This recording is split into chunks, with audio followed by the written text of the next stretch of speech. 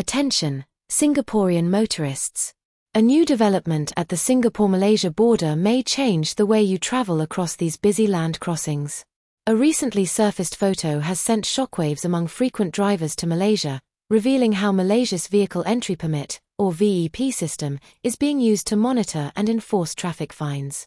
In this specific photo, taken at one of the two land crossings between Singapore and Malaysia, a digital display highlights a vehicle attempting to pass the checkpoint with an outstanding, unpaid fine.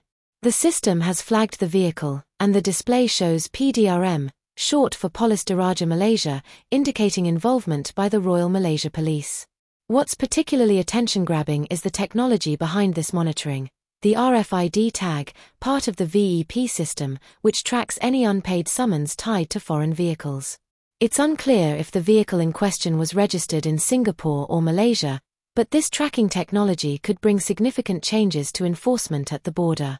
Up to this point, over 35,000 unpaid summonses, amounting to RM3.5 million, or 1 million Singapore dollars, have been issued to Singaporean drivers between 1990 and June 2024. Despite these numbers, Malaysia has been unable to efficiently track down vehicles to enforce fines, leaving many offences unresolved. With the introduction of the RFID system, which is now installed on all foreign-registered vehicles entering Malaysia, enforcement is likely to get stricter. This new level of tracking means fines may be enforced more systematically. So, what does this mean for drivers entering Malaysia with outstanding fines? If you've racked up any unpaid summonses, now might be the time to address them. For convenience, Malaysia's authorities have set up multiple ways for motorists to check and pay fines online. The MyBaya PDRM and MyEG websites allow foreign motorists to create accounts using their passport numbers, check any outstanding summonses, and make payments right from their phones or computers. Malaysia has announced a phased approach to this enforcement.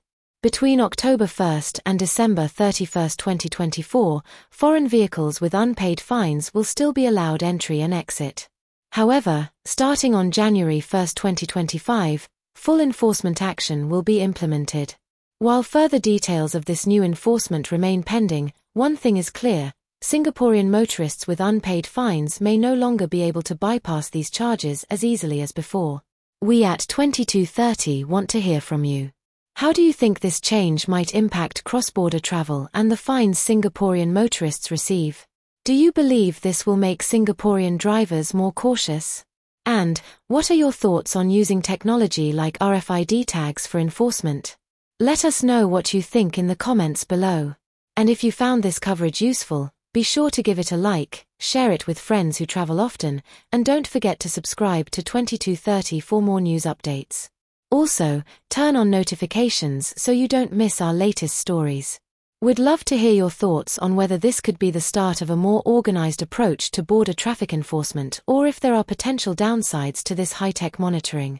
Would you support this technology if it were implemented here in Singapore?